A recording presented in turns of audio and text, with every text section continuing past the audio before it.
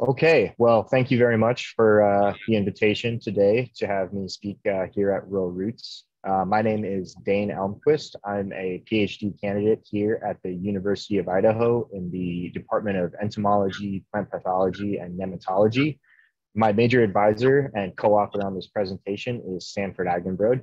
And today we're going to talk about soil arthropods and soil health, getting to know our below ground partners in Pacific Northwest wheat systems. All right, so I just want to give a brief outline of the presentation today. We're going to start with an introduction to the soil arthropod fauna. And then most of what we're going to do is just take a look at some creature highlights, highlighting this fascinating group of organisms. I've got some great videos to share with you all. And then we'll round things out, talking a little bit about some of my PhD research, focusing on looking at different agricultural management practices that promote these soil arthropod communities in ag systems. You see this soil arthropod zoo on here. Unfortunately, we're not going to be able to get to that today. I actually do keep live colonies of these soil arthropods here at our laboratory. And I was hoping to be able to share some of those with you with a microscope camera, but I'm not able to get that to talk to my computer currently. So we'll just have to spend some more time maybe with some questions. All right, so we'll get going here. So I've got soil health in the title of the presentation, and this is a pretty popular, somewhat loaded term that we're hearing a lot about today. And I've got a couple different definitions on the screen here.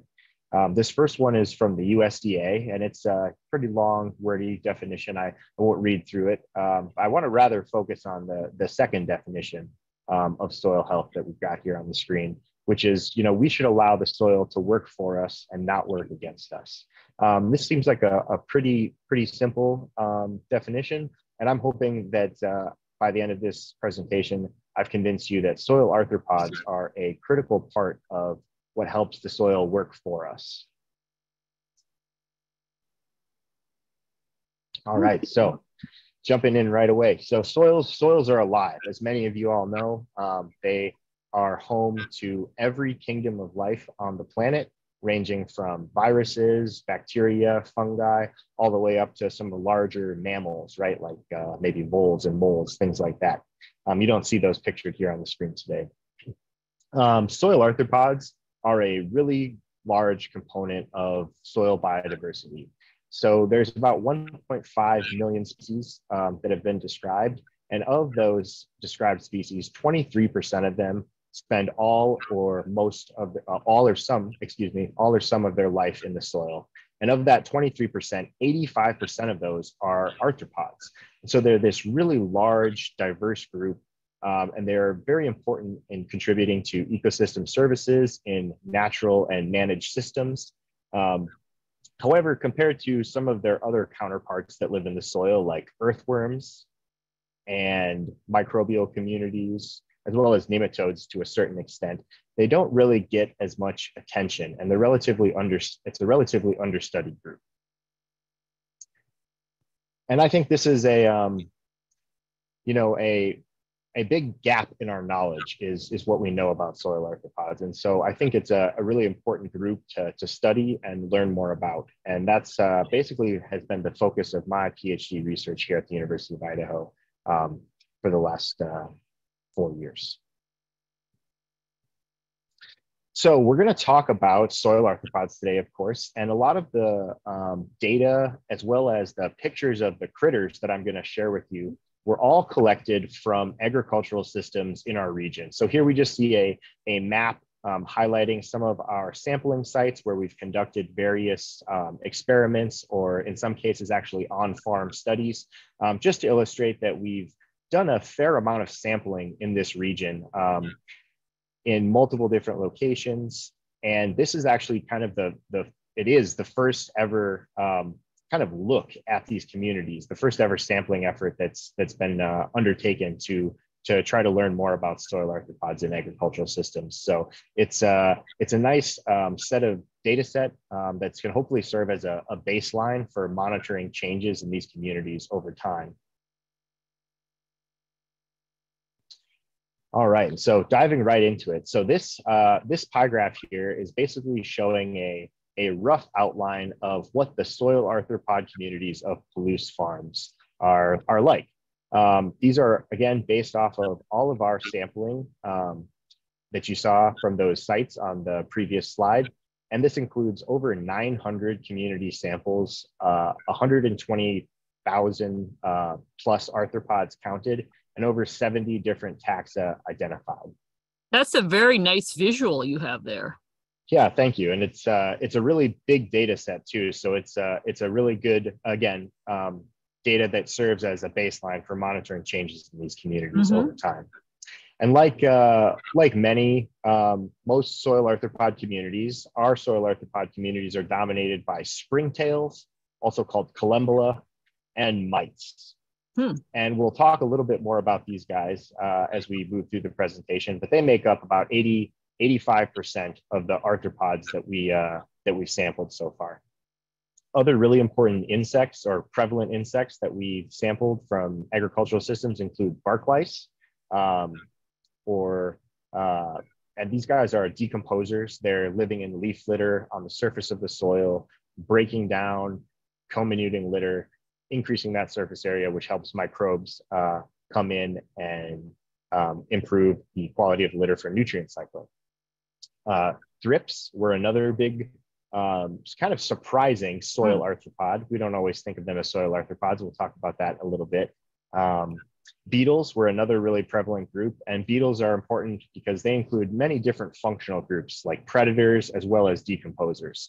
And beetles were the third most abundant insect that we were able to collect from our community sampling. Some other soil arthropods that maybe are a little bit less familiar to folks out there include two-pronged bristletails. These are small, fast-moving arthropods that live in the soil, act as decomposers and predators. So again, they're providing a lot of different functions in the soil. And then there are also these small arthropods called Protura, or their common name is the coneheads.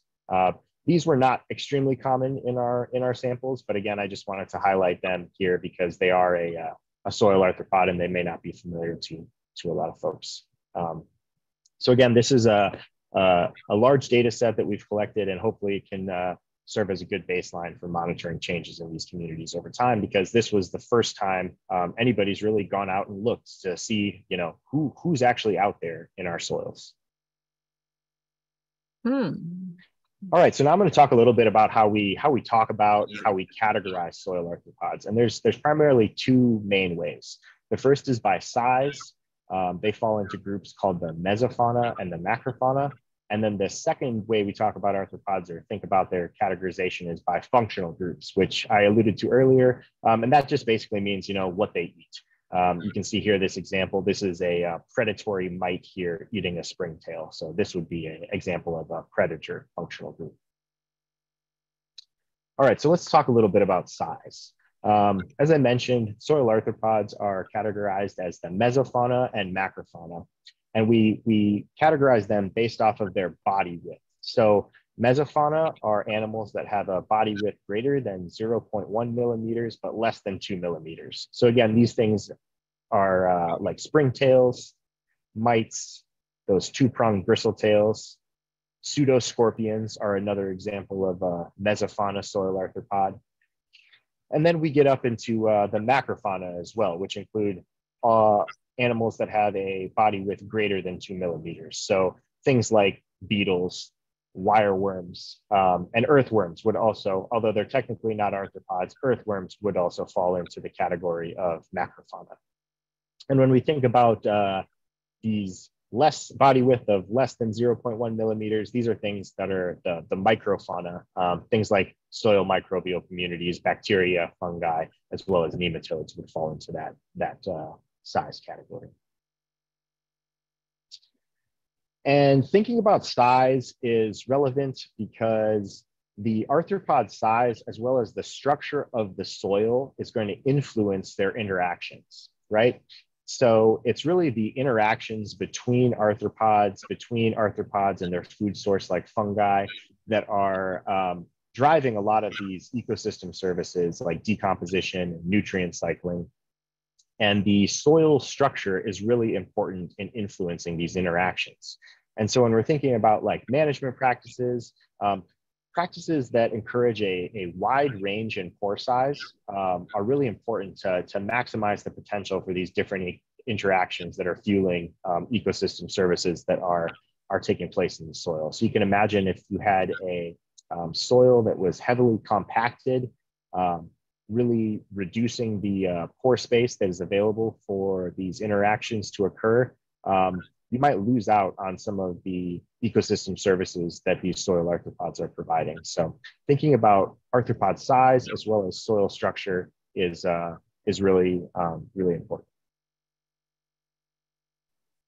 All right, so now moving on to talking about categorizing soil arthropods as different functional groups. So as I mentioned, these functional group interactions are really what's driving ecosystem processes in the soil. I've got this kind of complicated food web here to the left, but basically we're going to just talk about three main functional groups: the herbivores, predators, as well as the microbeaters and decomposers. And I'm going to go through here and share some pictures and some fun facts and videos about members of each of these different groups. And all of the critters that we're going to highlight here are actually from the soil arthropod communities collected from the agricultural systems here in the Pacific Northwest. So it's not like anything that's found in the tropics or anything. These things are right outside our back door. So let's take a look at herbivores first. I'm just highlighting a couple herbivores here that were especially either prevalent in our samples or economically important to producers here in the Palouse. So the first one I'm going to highlight here are called garden centipedes or symphylans.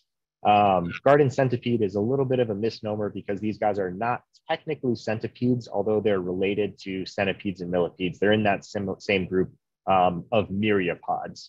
And these symphylans were the most abundant myriapod that we collected in our samples.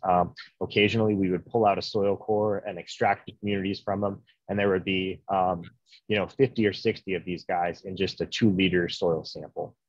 So they can be really prevalent.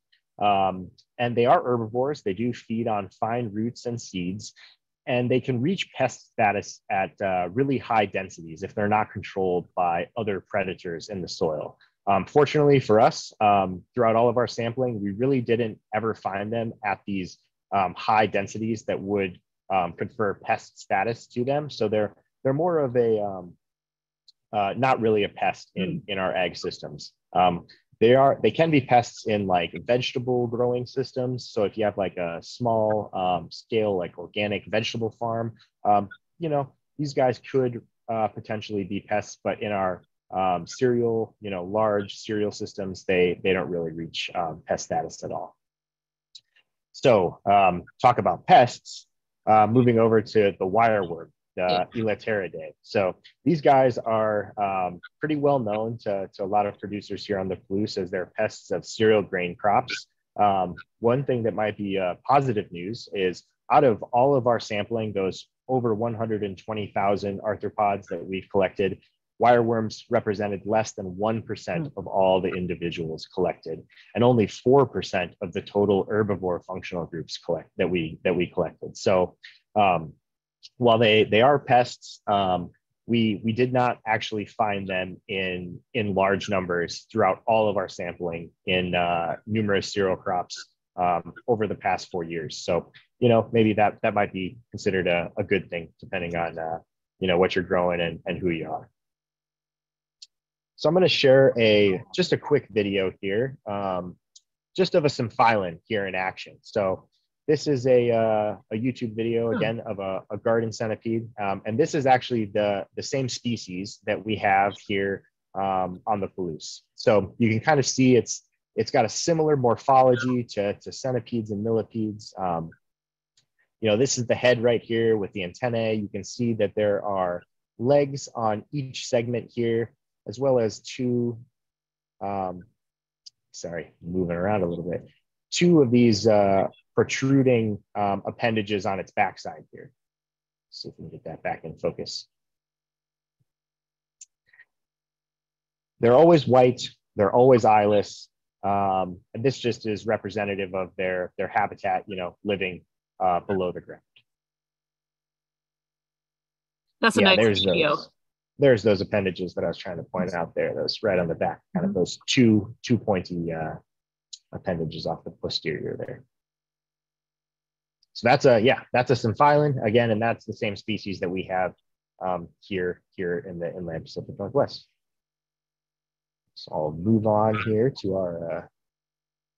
our next group. Thrips. So I wanted to talk about thrips for a second because when I first started out this project, knowing a little bit about thrips as foliar pests, I really never expected them to find them in our soil arthropod samples. However, they were in fact the most abundant soil arthropod herbivore that we collected throughout all of our sampling. And looking into this a little bit more, I've got the life cycle of thrips up here on the screen. And you can see that right before they are going to turn into an adult, they actually will drop off the plant and spend this time basically turning into adult in the soil. And so this is actually, one area where they can be targeted for potential biological control because there's lots of predators in the soil. So the thrips, when they drop into the soil during this portion of their life cycle, they're at a really vulnerable stage. So again, having a solid predator community in agricultural systems may help give the potential for biological control of thrips during this vulnerable stage of their life cycle. So a little bit of a surprise to me to see these guys in our soil samples so much, but looking at the life cycle, it definitely makes sense that they would be there. All right, so moving on to predators. Our next functional group, predators. These are some of my favorite guys. Here we're looking at two predatory mites. The predatory mites are a really large portion of the soil arthropods that we sample from agricultural systems, and I'll just spend a little bit of time talking about a couple important groups here. So the first one we're going to talk about are the snout mites, or the prostigmata. You can tell they're called snout mites because of this, snout that is formed here on the front of their head. And these are actually the mouth parts that are chelicerated. So they will actually rub these guys together. And that's how they will pierce the skin of, or the cuticle of some of their prey. And so these guys have really fascinating hunting and feeding styles. And again, they're an important part of conservation biological control program. And I'm gonna just show a quick video here of some predatory mites, snout mites, consuming a collembola. So you can see here that snout is penetrating the integument of this springtail.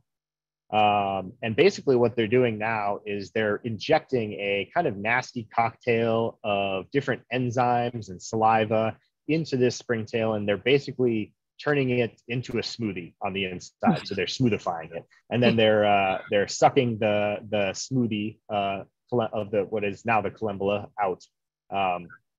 And so there are multiple, mites feeding on this collembola. And I really like showing these videos because, these are the interactions that are occurring in the soil underneath our feet. Even though we don't see them, it's a really active place. And this is some of the stuff that's happening down there. So yeah, some snout mites feeding and, potentially competing with each other for this springtail resource. Yeah, that's a very interesting video of that. Yeah, these are some of my favorite mites that we get out in our ag systems. All right, and I mentioned that they had some pretty fascinating hunting styles, so I wanted to highlight another kind of fun fact about these guys. What we're looking at here is a scanning electron micrograph of what's called the silk capture mechanism. So mites are arachnids, similar to spiders. They have the potential to produce silk, and these guys will actually produce silk out of their snouts that they can actually shoot at a potential prey to capture it. And then they use these raptorial pedipalps, is what they're called. They're part of the mouth parts. Raptorial pedipalps to go and finish the job turn it into a smoothie and have a meal. So again, some fascinating hunting and feeding styles that occur down there in the soil where we might never think that these things are occurring. All right, and this next video, I'm actually going to jump back here really quick. So next I want to talk about these other predatory mites that are called the mesostigmata. I kind of think of these guys as the wolves of the soil. These were the most abundant natural enemy or predator that we recovered from our soil arthropod sampling. And again, they're an important part of conservation and biological control programs. And these guys are readily identified by these forward-facing legs, which they use to capture prey. And I'm going to just share a quick video of them running around, basically. So this is a video of these predatory mesostigmatic mites. You can see those front legs pointed out in front of their body there. And what we're looking at here, actually, this kind of moving goop is a pile of nematodes. So these guys are predatory mites. They eat arthropods, but they also eat nematodes, and they can consume thousands and thousands of nematodes. So they can be important in terms of, helping promote suppressive soils and potentially eating pathogenic nematodes that we don't want in our systems. So again, they're like the wolves of the soil, I consider them. They're fast, they're voracious. And here's another video of a mite that's captured a springtail. And it's, that springtail is about to meet its last moments here, and that mite's going to have a meal. All right, so moving on to some other predators. I'd like to highlight some of these beetle predators that were relatively common in our soil arthropod communities. The first one I want to talk about here is the soft-winged flower beetle, or Meliridae. This is a picture of the larvae. These larvae live in the soil. They're generalist predators, which means they're not really picky about what they eat. So they're eating all sorts of things. Again, very important part of a potential conservation biological control program. And what's neat about these guys is they're predatory across multiple life stages, both above and below ground. So below ground, they're predators as larvae, and above ground, they're predators as these colops beetles, which some of you may be familiar with. These guys are predators as adults as well as larvae. And so yeah, you're kind of getting the best of both worlds, this potential for biological control in the soil as well as on your wheat plants. So rove beetles, or staphylinids, they were another very abundant beetle predator, again, important for conservation, biological control potential, and they're also predatory across multiple life stages, but they primarily remain in the soil. So they're predatory as larvae as well as adults. This is a picture of an adult, and then here's a picture of a larvae. And you can really see the predatory nature of these guys by looking at their really sharp mandibles that they use for prey capture. All right, now moving on to talking about another functional group. These guys are the most abundant functional group that we recover from our soil arthropod communities. And I'm just going to highlight a few critters here because they're kind of cool. And some of them, like this duff millipede, may not be familiar to many folks. So the first group we're going to talk about are the orobatid mites, or the box mites. These were the most abundant mites that we recovered from our soil arthropod communities. We would sometimes pull out our soil cores, extract them, and there would be hundreds and hundreds of these mites. I think the number one most abundant species in a single sample were these orobatid mites, and it was over 1,000 individuals in one 2-liter soil core. So they can get into really, really high numbers in the soil. And they're very important functionally. They're really important decomposers, nutrient cyclers, and they have really long life cycles. And I like to highlight, this fun fact.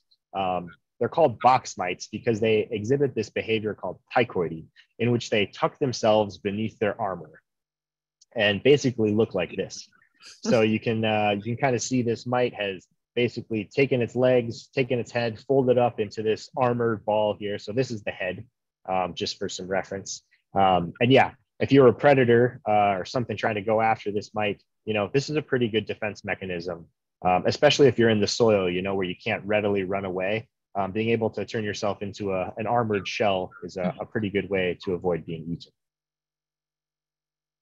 So duff millipedes are another decomposer that we find out in the soil arthropod communities in the ag systems here in the Palouse. They're not very common, nowhere near as common as orobatid mites, but I like to highlight them just because they're kind of an interesting critter. So these guys are fungus eaters, feeding on fungi in the soil, breaking up and liberating the nutrients that those microbial communities kind of take away, and liberating those nutrients so that they are then available for plants.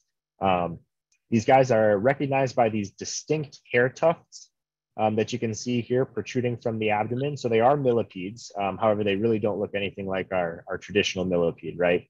And these hairs that we see here are defensive. So again, if something is potentially going to eat or prey upon these duff millipedes, they have the ability to have these irritating hairs that essentially will cause a predator to either give up, or occasionally, as you can see, these hairs back here on the posterior end can be like eaten or taken and removed from the millipede, and then they can, scurry away to safety. So it's kind of a fake out, so to speak, for a predator that might be attacking them. So kind of an interesting critter that we find out in the soil, but they're not too common. All right, so moving on to another very important group. Again, these guys are still in the microbeater decomposer functional group. These are the springtails, or the collembola. Again, these were, outside of the mites, these were the second most abundant arthropods that we recover from our soil arthropod community sampling. And they have many different forms, which kind of corresponds to their different functions and where we actually find them in the soil profile. And I'll just quick point out that they're called springtails because they have this unique appendage called the furcula. And we'll take this is the jumping organ, and we'll take a look at a video here that shows this in action in just 1 second. But I want to just quick go back to the different forms and different functions idea here. So you can kind of tell I've got these 3 different springtail pictures on the screen here, and you might guess that this springtail here, this white eyeless, no pigmentation, this is a springtail that lives deep in the soil profile. Whereas this springtail up here that has eyes, has some hairs, is pigmented, has a very developed furcula, these guys are actually living on top of the soil. So these springtails are really abundant, and they live in different areas within the soil, which kind of corresponds to what they're actually doing in the ecosystem. All right, so here's a pretty neat video of springtails in action. Can you hear that narration in the video? Okay. No, I can't hear anything. No problem. So basically what this guy is saying is that this is a springtail springing at 50,000 frames per second. So this is really, really slowed down. And I'll just kind of narrate along here when we get back to it. So you can see this is the furcula right here. And basically what happens is when the springtail is threatened or needs to get away from a potential predator, it will actually unhook this furcula, which it keeps basically attached to the abdomen. And this furcula will hit the ground with some extreme speed, which sends the springtail flying. So it's a really good way to get away from potential predators. That's a nice slow motion version of that. Yeah, this is a really great YouTube video or YouTube channel. It's called Ant Lab. For people that are interested, they have a lot of slow-mo videos of fascinating different insect behaviors. So highly encourage you to check that out. But yeah, they got some really nice pictures of the springtails. Okay, so I just want to again kind of go back here and highlight a couple of these critters. So first, looking at this springtail group, they're called onychirids. These guys are white, eyeless. They don't have this furcula that we just saw. They don't need it because they actually live so deep in the soil and in these tiny little soil crevices and soil pores that they really have no use for a furcula. So they've actually lost it adaptively. And these guys are microbeaters. They primarily feed on fungi. They can feed on AMF. And again, they live deeper in the soil profile. And because they don't have this furcula, to get away from predators, they've evolved a different kind of defense, a chemical defense, actually. And so they will actually exude a toxin when they are when they're disturbed or something's coming up behind them, perhaps in the soil pore. They'll actually exude a toxin from glands on their backs here that they will deter predators. So it's this chemical defense instead of a physical defense, so to speak. And so the next group I want to talk about here are the Entomologids, or the elongate springtails. These are the guys that we just saw in that video.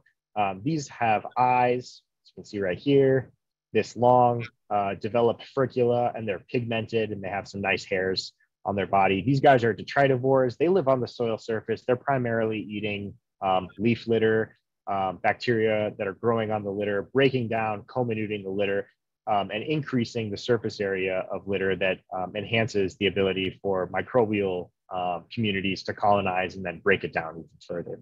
And so these guys are the largest springtails that we get around here. You know, they're still pretty small, but you can actually see them with the naked eye. You can fit maybe 10 on your thumbnail. They're that big. Sorry, here going back too fast. So the last group I want to talk about here are the hypogasturids.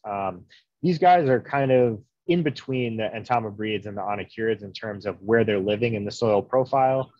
They have eyes, they have some pigmentation, but they have a pretty small furcula because they're not really using it to jump around too much compared to, say, like the entomobreeds. These guys, again, are detritivores and microbeaters, breaking down that litter on the soil surface, incorporating it back into the soil, and encouraging nutrient cycling. These guys can actually often be found in really large aggregations too.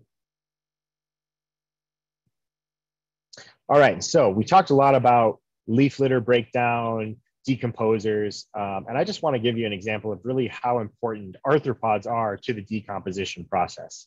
Microbes are really responsible for, ultimately carrying out these biogeochemical transformations, but arthropods really make their job a lot easier and actually increase the rate of decomposition.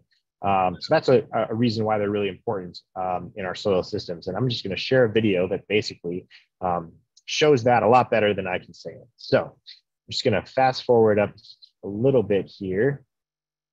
All right, so basically what we're looking at here is 15 weeks of decomposition in 20 seconds. Wow. The panel on the left is decomposition in the absence of soil arthropods and other soil fauna, so just microbes. And the panel on the right is the decomposition in the presence of soil fauna as well as microbes. So just take a look.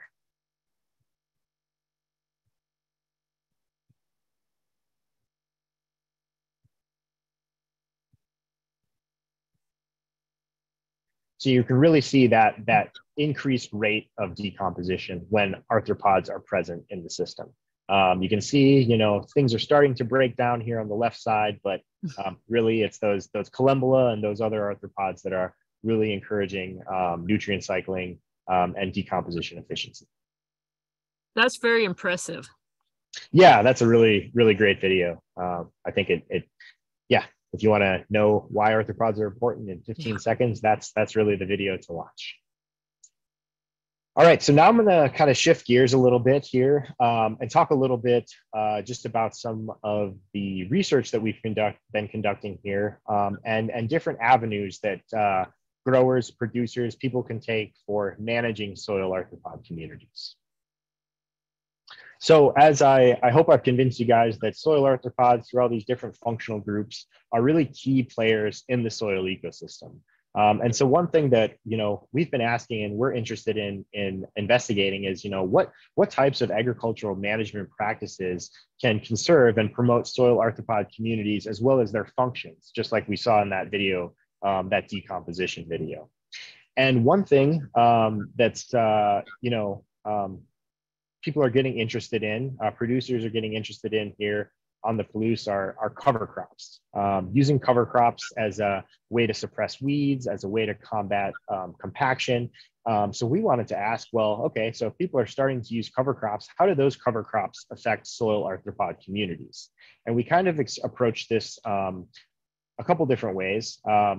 we asked, if people are using cover crops, well, does the diversity of those cover crops matter? Is a more diverse group, more diverse mix of cover crops better than, say, a monoculture?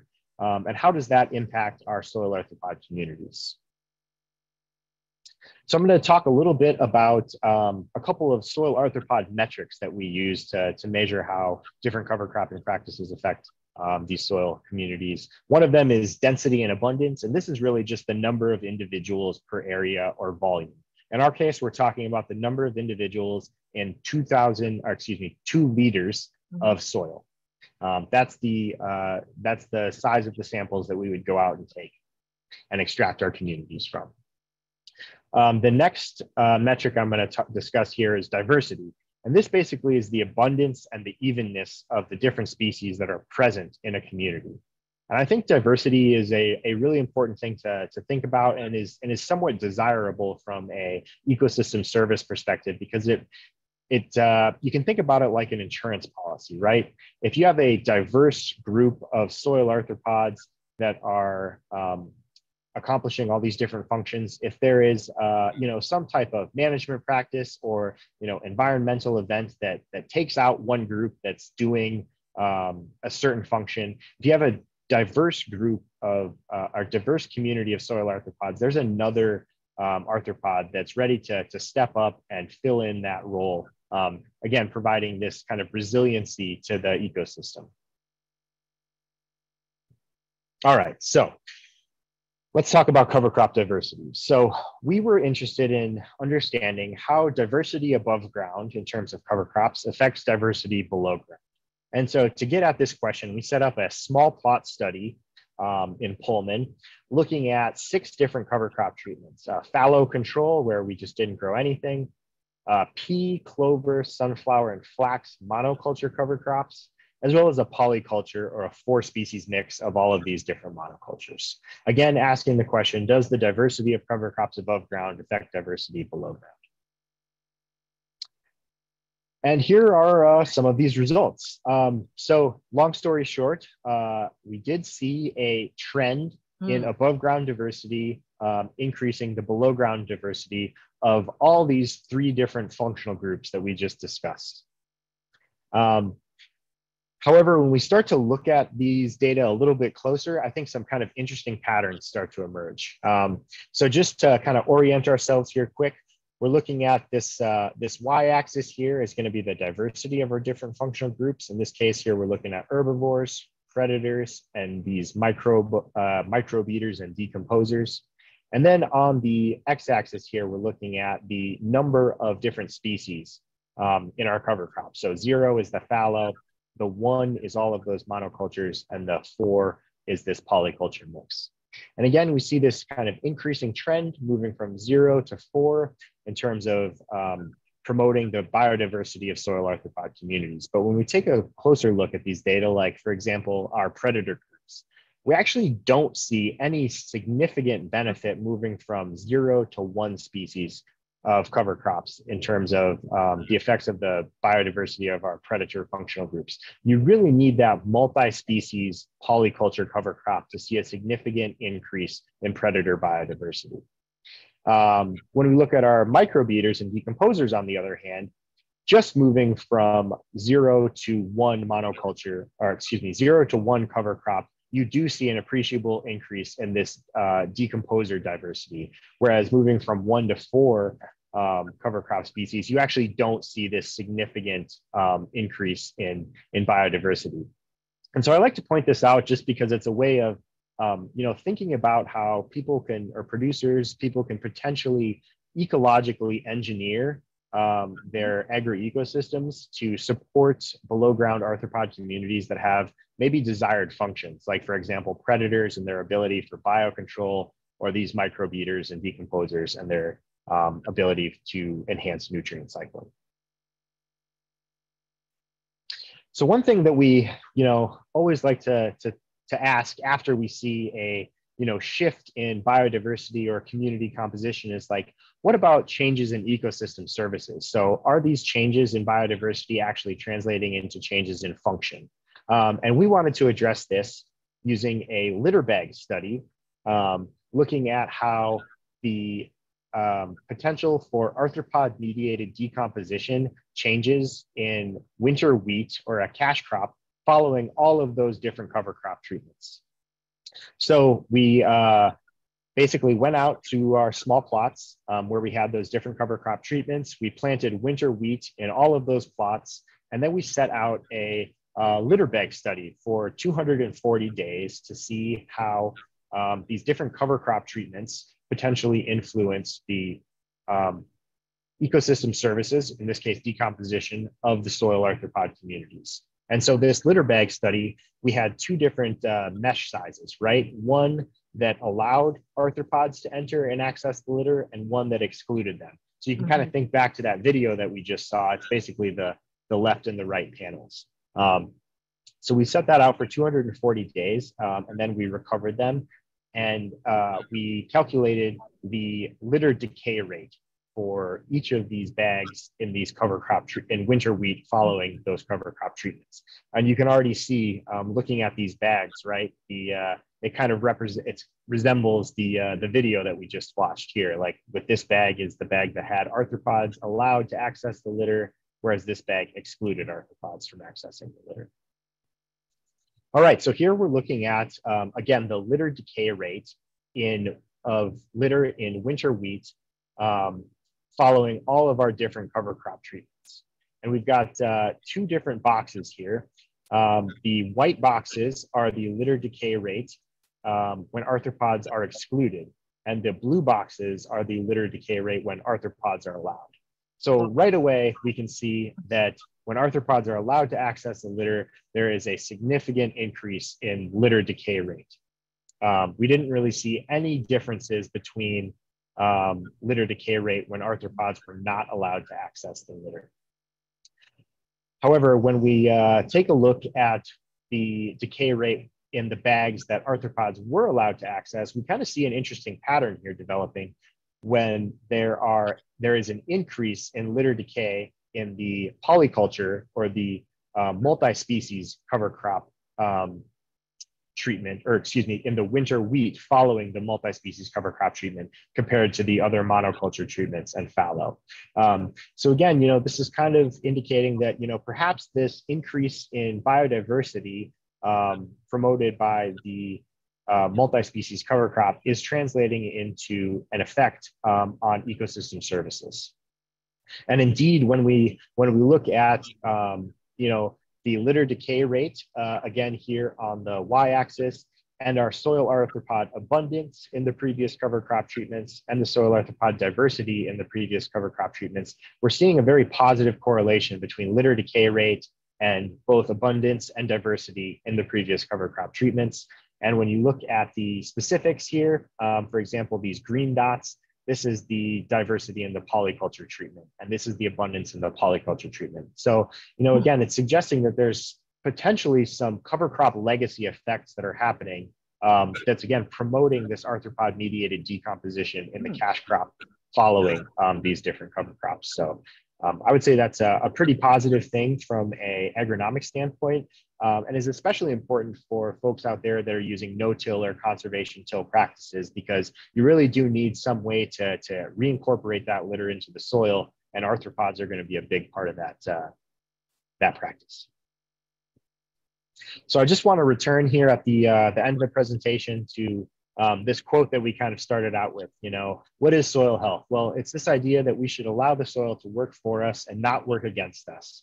Not work against it. So practices like cover cropping that can promote these arthropod communities and their potential ecosystem services are one way that I think we can help the soil work for us.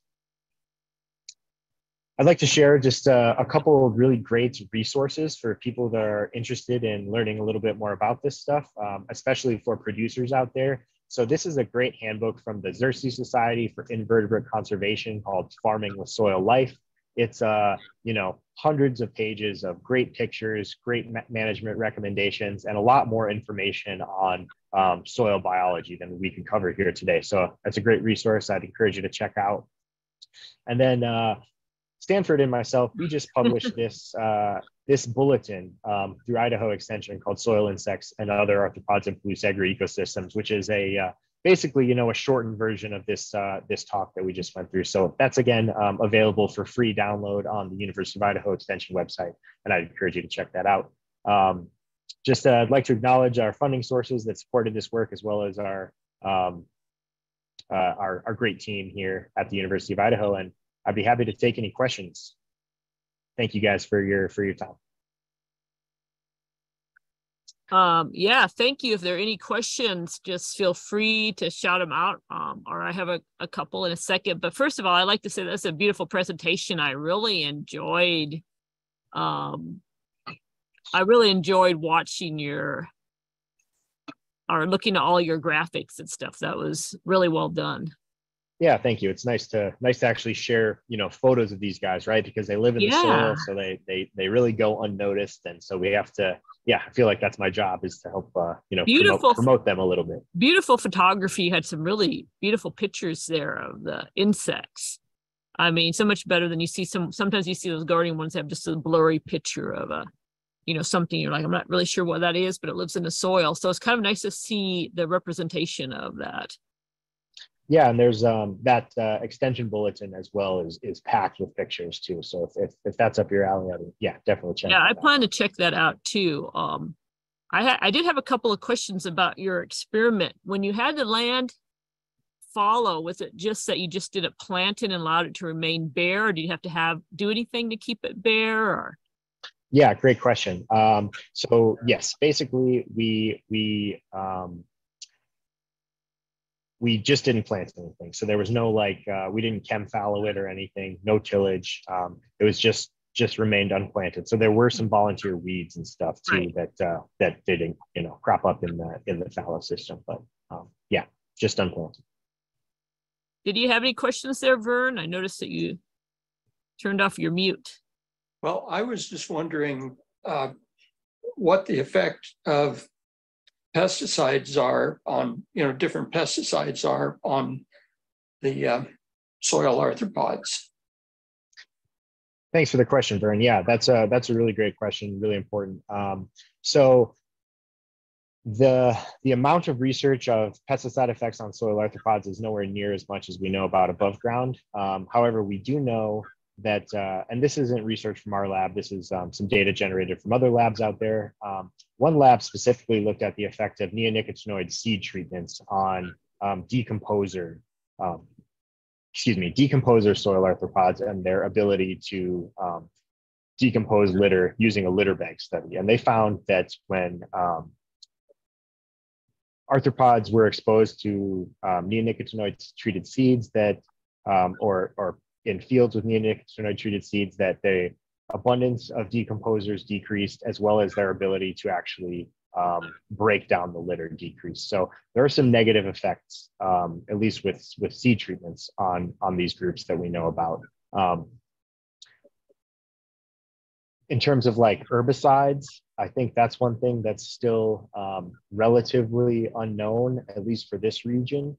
And so that's definitely an area where we could stand to learn more about the effects of herbicides, but certainly insecticides specifically and seed treated neonicotinoid seed treatments do have a negative effect on these guys.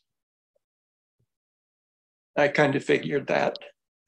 Yeah, it's one drawback of maybe prophylactically treating all of our seed that's planted is you might be losing out on potential for some of these free ecosystem services like decomposition. Yeah. Did you have any other questions? I don't think so. I enjoyed the program. Oh, I thought it was excellent. You do a very good job of presenting. It was very fascinating. Happy to share and share the world of soil arthropods with people. Again, I think this is one group that maybe goes underappreciated compared to, say, earthworms and more recently the soil microbiology. With the advent of DNA sequencing and stuff, people really jumped on soil microbe training. Obviously, they're super important, but I always think of these guys as kind of that in between, right? You've got the soil microbes on the small side, the earthworms on the larger side, and then there's this soil arthropod group that fits in the middle. This is definitely a group that's underappreciated. I agree with you. Even when, like I said, I went through entomology masters and we did not cover this group near like we know now. I don't think it was as studied. I did have one other question about the predators. I thought it was really interesting that the predators require a more complex ecosystem, kind of like they do above ground. That was pretty fascinating. Yeah, some similar similarities there, like you just alluded to with the above ground world, which is always something that's fun to find out. Yeah, I think that the polyculture cover crop and different rooting systems probably provides a little bit more of this habitat heterogeneity, which is really important for predators. And so I think that just kind of speculating here, I think that might be one reason why we're seeing that increase in their diversity is just gives them a little bit more of a heterogeneous habitat. Yeah, that's what I was wondering, just what you said, if you had any different viewpoints as to different reasons why predators need more diversity. Yeah, I'd say that's definitely that would be one speculation. Another thing that we think about too is that the increase in I didn't share these data, but the polycultures often had a higher number of detritivores or decomposers, right? And these decomposers, their increased abundance of decomposers can act as potential alternative prey that are not pests necessarily, but can still support predator populations. So that could be another reason why we're seeing an increase in predator diversity, is because there's more essentially of this alternative food source there for them. So in absence of pests. Yeah, so like a reservoir of food just in case. Yeah, I think that's a good way to think about it. Yes, because if you think about predator populations above ground, they tend to crash and grow with the pest insects. But if you have some sort of stable population of insects for them to feed upon, you're going to have a much bigger, more robust predator population. Yeah, that's very interesting. Yeah, absolutely. Some trophic relationships there, supported by cover crops. Yeah, no, I found it very great. Very interesting presentation. Does anyone else have any other comments or questions that they want to ask, Dane? Well, thank you so much for presenting to us.